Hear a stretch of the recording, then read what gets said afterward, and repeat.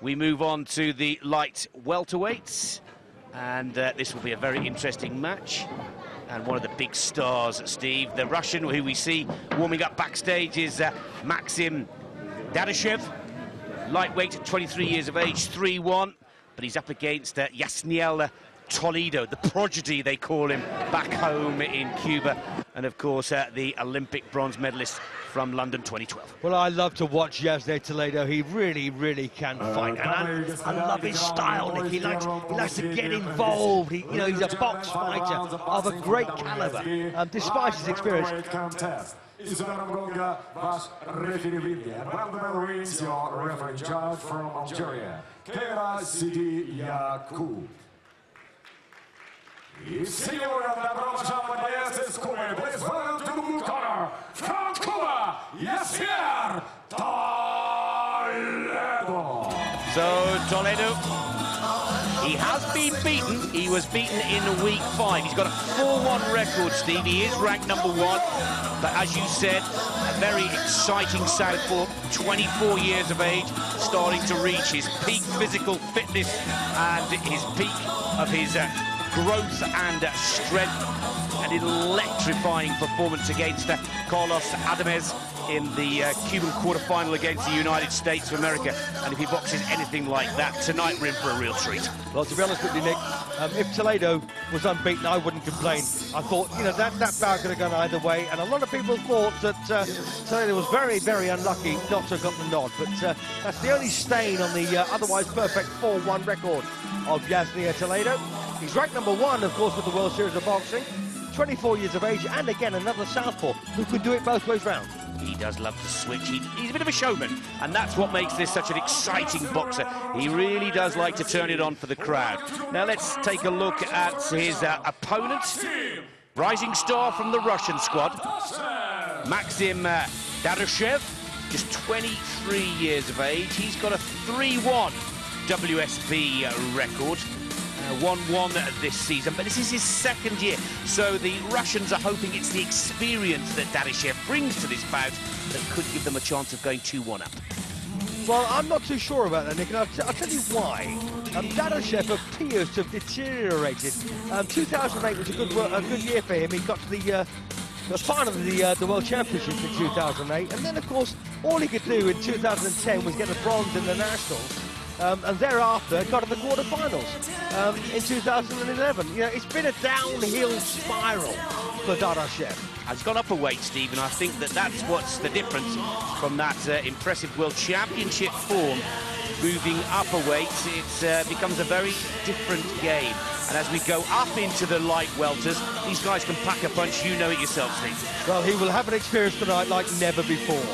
Up against a really talented boxer, a box fighter from Cuba in Yasnier TOLEDO. Cracker.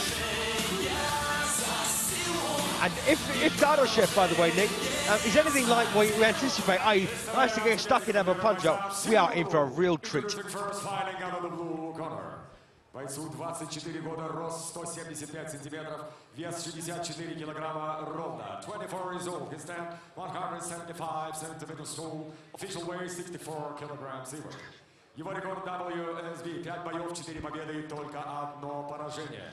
And his WSB record 5 bouts, 4 victories and 1 defeat. Рейтинг номер 1, rank #1, ladies and gentlemen, representing Cuba Domadores, Yasnier TOLEDO. Make a note of this young lad's name. You're going to be seeing a lot of Yasnier TOLEDO. He is one of the bright shining stars of the World Series of Boxing. But Maxim DADASHEV, he's a tough cookie. A little bit like Nikitin, I should say, in the last bout. He'll come forward, he'll cover up, he'll box that classic Russian style.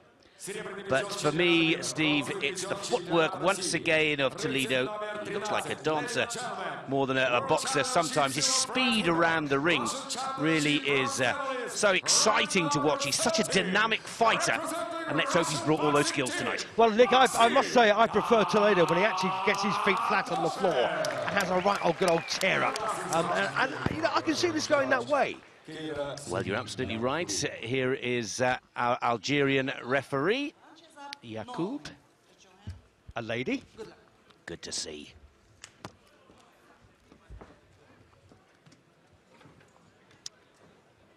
Finland, Denmark, Turkey, England and France, the 5 judges, of which the computer will randomly select 3 in our 10-point must-score system for the World Series of Boxing. The first of 5 rounds, DADASHEV goes up against Toledo. We're all square, 1 bout each to Russia and Cuba. This has got to be the most important part of the night so far, and let's see if Toledo can work his magic. Our expert in the commentary box, Steve Holdsworth, has predicted a tear up here, and it looks like his prediction is coming true. Well, you never know, Nick, but what I did predict at the beginning was, of course, that Cuba would win the first. They did. They'd lose the second. They did. And they'd win the third. Of course, we don't know that yet. This is the first round. But I tell you what, I love to watch Toledo. He's a really, really good value boxer. You know, he boxes, he fights, he moves well. He's a good thinker. Very fast hands as well. I love the way he peppers that lead jab hand just to set himself up for the big shot. And quite often, of course, these Cubans take a look at their opponent in the opening round. They don't seem to do a great deal. You know, they either coast it or just look anyway. And then, of course, they put a plan of action into place from the second round onwards. There's nothing to worry about. They're pretty confident about their chins. Just slightly taller, I'd say. Toledo certainly looks to have a longer reach, boxing at a slightly better range than the Russian in the early exchanges. It's a good point that you make, Steve. He's almost mapping out his plan of attack for rounds 2 to 5. Yes, he takes his boxing very seriously, Nick, and I don't think tonight's any exception. And once again, decent jabs there. And the one thing he does do that I do like, and he completely flummoxes his opponents, he moves off to one side, generally to his right, and you're left punching air. I love that. Many of you will remember Toledo from the last Olympic Games in London, where, as we mentioned earlier, he took the bronze, beaten by the boxer from the Ukraine, Lomachenko, who went on to take the gold. Unbelievable quality of boxing at the 2012 Summer Olympic Games. But I have to say, Steve, we're talking an awful lot about Toledo, as in the previous bout, the Russian has got off to a pretty good start. You're not a bad start at all here for DADASHEV. He's ranked number 13 with the World Series of Boxing. He's only 23 years of age, actually a year younger than his opponent here. You know, he's done quite a lot, of course, in the amateur ranks, you know, in his national championships, etc. But I just wonder, with 3 wins and 1 defeat, which is, you know, not dissimilar to Toledo's record in this game, you know, whether he's got what it takes to beat Toledo, who's a very, very decent, tried and tested boxer. Well, as we've seen in the previous bouts, he's showing that he's got strength, powerful. Big punches from the Russian. Close round. Yeah, I agree, Nick, but you know, I personally feel that Toledo did enough, you know, for the first 2/3 of the round, if you get my drift. No, I would agree there. But I think for me, it's how Toledo unleashes and steps up a gear in the next round. Now he's sized up his opponent. Yes, he takes his boxing very seriously. And, you know, he's good to watch. He's got flair to go with ability, like most of the Cuban boxers. And as you see there, Toledo has actually been declared the winner, as we anticipated. Of the first round, that is.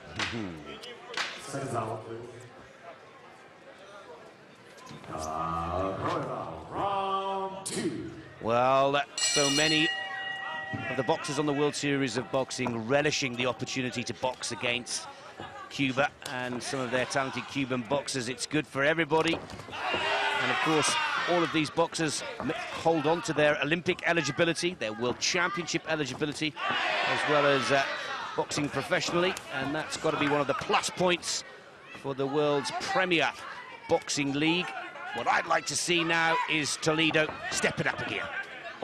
Yeah, he doesn't tend to, Nick. You know, he'll do this all night, and that's the good thing about Toledo. He's got a good pace, but he'll keep it up for rounds 1 to 5 right the way through. You know, there are occasions when he'll spurt, but, you know, they're unusual. You know, he normally just sticks to one game plan. And Steve, having watched the opening round, what do we need to see more of from the Russian? That's a very good question, Nick. I think defence wouldn't go amiss. He's taking a lot of shots that he possibly shouldn't.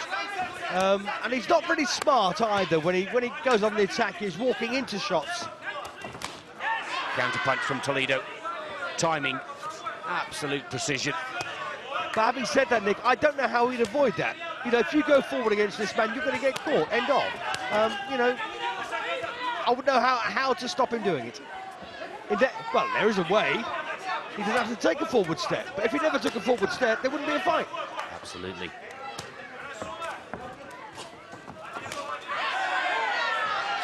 He could, of course, try to develop some sort of counter-punching ability. But, you know, he's not made that way. You know, he is what he is, and he's going to go marching forward. It is the Russian style. That forward-moving, hard-hitting approach that so many of the Russian boxers train so hard to perfect. And, of course, the Cubans give the impression that they're just dancing around them. But he's had some good punches in the first 2 minutes of this second round. And Maxim DADASHEV keeping up his work rate. He's making life difficult here, I think, for Toledo. Having said that, Toledo is one of these fighters, Nick, that wants to beat you at your game, if you get my drift.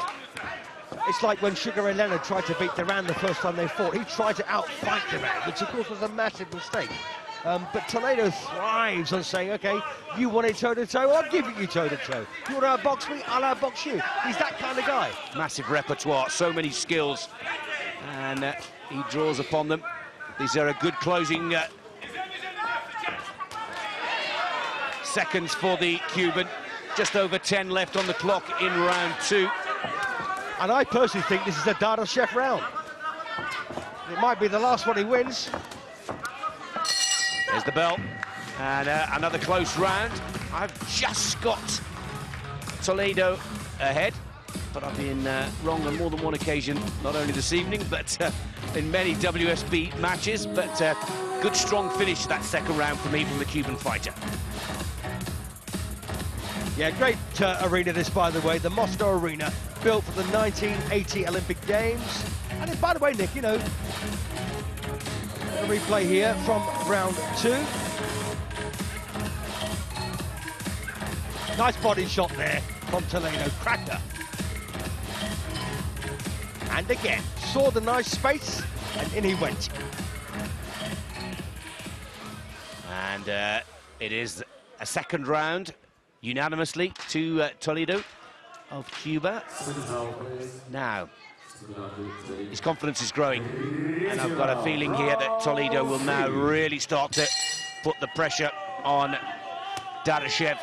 As we saw in the slow-mo replays after that second round, he's putting in some great work to the body as well as to the head. The uppercut, for me, is starting to work very nicely as well, and as you've pointed out, Steve, he's starting to get very confident out there.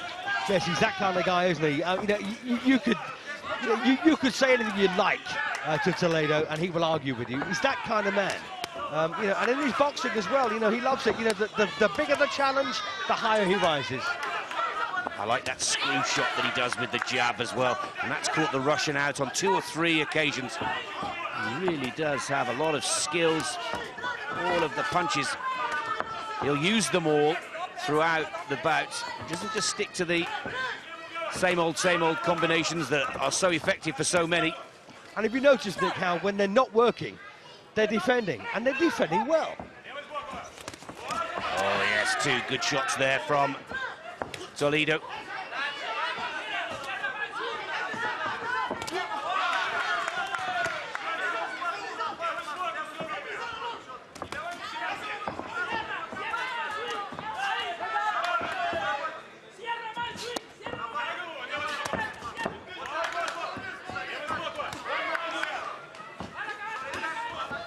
Credit where it's due, the Russian still on the attack, still coming forwards.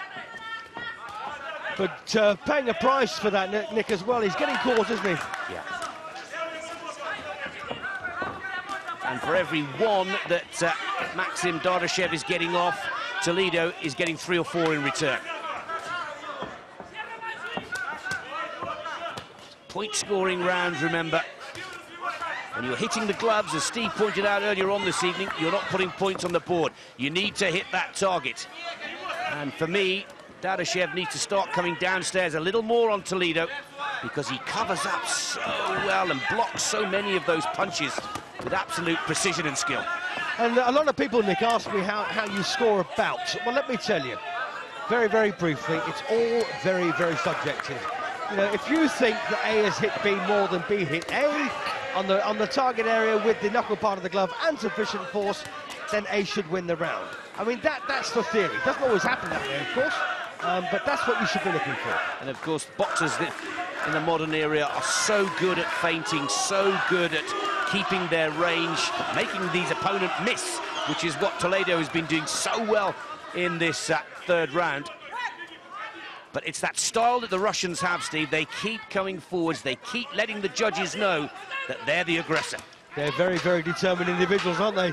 Up against talented and, you know, talented boxers with flair from Cuba. And, you know, don't forget, of course, right at the very beginning of the boxing revolution, really, in Russia, Cuba and Russia followed the same ethos, as it indeed did all of the satellite countries in the USSR.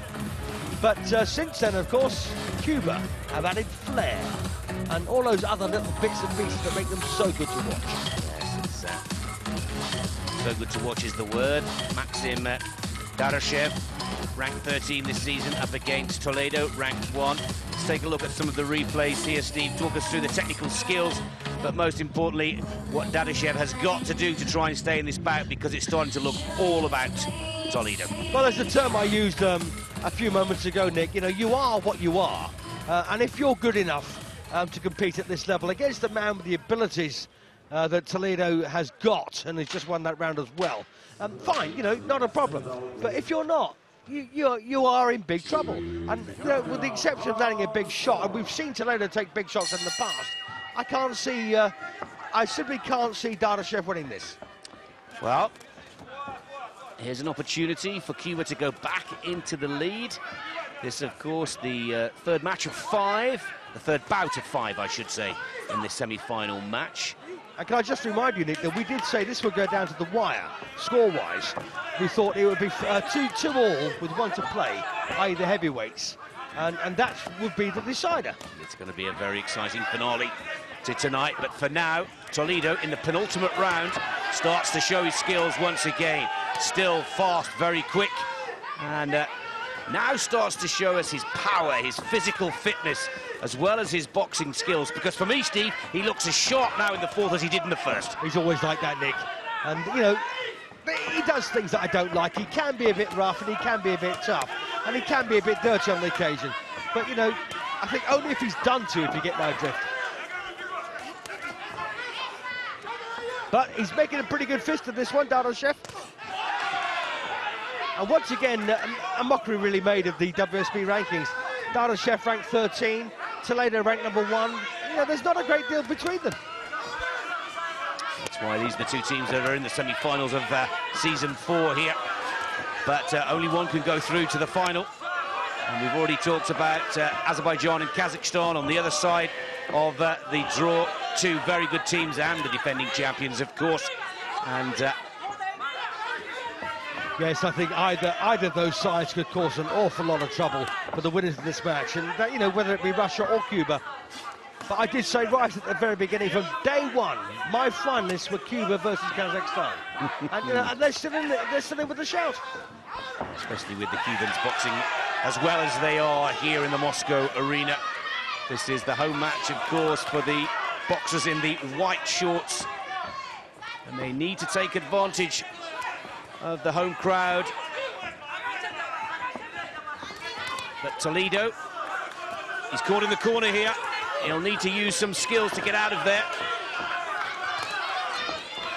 Turns his boxer, turns his opponent. By pushing the head down, says the referee. And Toledo could be making life an awful lot easier for himself, but as you can see, Nick, as I said before, he's the kind of guy that says, you want to box, I'll box you. You want to fight, I'll fight you. And he's maybe not up to the aggression and the level here that DADASHEV is executing. Good shots from Toledo, accuracy to the end, but again DADASHEV has just kept the consistency and combinations, not all of them on the target. Oh, it's a lovely shot there, right on the bell. Two fantastic shots in the closing 10 seconds of the fourth round for Toledo, and that could give him that round as well. Well, I got it dead level now at 38 points apiece, Nick, and I've got to say there is an old saying, you fight a boxer and you box a fighter. And you know, when Toledo says, okay, you want it this way, I'll give it to you, I think that's a mistake. You know, I think if DADASHEV wants to fight, box him. If he wants to box, fight him, you know? Absolutely. You've said it already, Steve. Toledo possibly lost that one bout in his WSB career to date through having a bit of a scrap, rather than using these superfluous boxing skills that we're seeing in slow motion here in the fourth round. But look at some of these punches towards the end of this fourth round. Yes, I don't think he realises how good he could be. But could, of course, being the operative word. Well, Toledo takes that round. One of the judges giving it to DADASHEV, but the majority with Toledo. DADASHEV needs to knock him out now. It's as simple as that if Russia are to take this one. And as we've been saying throughout this bout, Toledo would love him to try. Yes, indeed, and don't forget, of course, they will have said in the Russian changing room to DADASHEV, listen, you've got to win this bout. This is one they anticipate winning. If we take it from them, we've got a chance. Well, now we're seeing the retreating body here of Toledo, hands high, going backwards, possibly realises he doesn't need to do an awful lot to take the win here, but, you know, I would contest that, Nick. You know, I think you need to stay on top of it again. Yeah, maybe he's trying to keep out the way because he knows that you can see the Russian trying to throw the big right hand over the top, not connecting, and that's why Toledo just boxing a little more at a longer range, keeping out of trouble, in and then stepping back out to avoid the counter punch from DADASHEV, who's got nothing to lose now by trying to land one of those big ones. You're absolutely right. I mean, nothing to lose. That's a good place to be, really, isn't it, Nick? Yeah. He's shown Toledo that he can take his biggest shots. He's got no problem there. Can he cause a shock and steal this from the Cuban in the fifth and final round? Normally, of course, we all have a great deal to lose, but like Nick has so rightly said, you know, Maxim DADASHEV, you know, he really does need something of a miracle here to overcome Toledo, you know, and Nick, it's worth trying anything winning that state, isn't it? Absolutely. I think that they have had their technique drilled into them. He only knows one style, one way to go. It's a successful style, don't get me wrong, with Russia top of the medal table at the recent European Championships, right up in the top countries in the world at the recent World Championships. And at just 23 years of age, Maxim DADASHEV is still in the early part of his career. But it's the flair, it's that style, and it's that confidence from Toledo. And that confidence is being clearly demonstrated not only to us here, but to the judges as well. And he's got a good advantage. Let's see if DADASHEV can just get a big one away. Well, I've got to say, Nick, there's never been much between these two lads. You know, I think I've got no doubt that Toledo's going to win the bout, but you know, it's been very, very hotly contested, and it's quite an awkward campaign as well, DADASHEV, isn't he? You know, he's in your face, he's always working. He is that, and he's put some good punches down as well, and Toledo, who continues to keep those fast hands flowing right to the end. Just 10 seconds left now on the clock. And DADASHEV has done Russia proud, but Toledo clearly the better of the two. And another win for Cuba by my scorecard here in the commentary box, taking the guests 2-1 ahead. Cuba going back into the lead. Well, we did say, Nick, didn't we, right at the very beginning, that we fancied Cuba to win the first, the third and the fifth. So far they've won the first, lost the second as we anticipated. They could well have won the third here. In fact, I think they have. I don't think they're going to win the next one, but the last one, which is the massive heavyweight contest, And, you know, it'll all come down to that, Nick.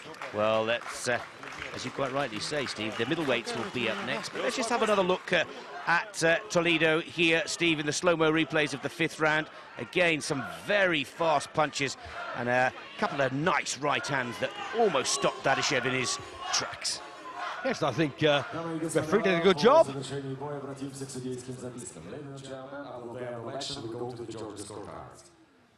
Первый судья 49-46, George 1, 49-46.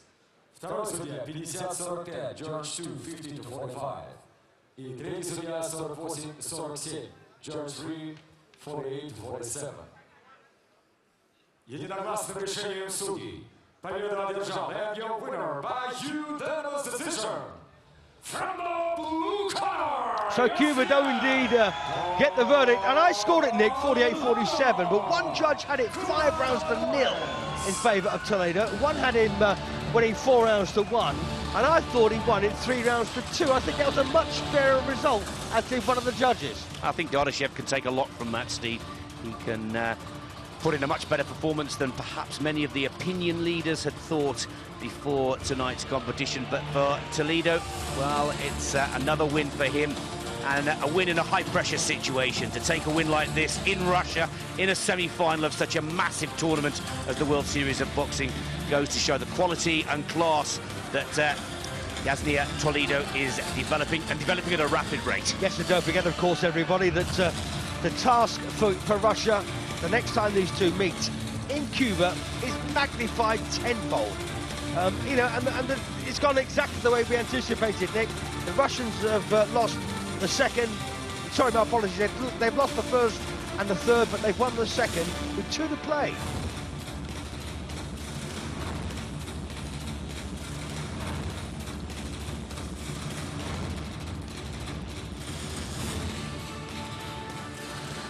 Strength, power and commitment from the Russian, but outclassed by the Cuban. Yasnier Toledo puts Cuba back into top position. They come here seeking revenge for their loss to Russia in week 8 of the tournament. And this could be the crunch match of the night. There's the confirmation of the scores from the 3 judges as we move on to the middleweights. Toledo and Vieta winning for Cuba, Nikitin for Russia.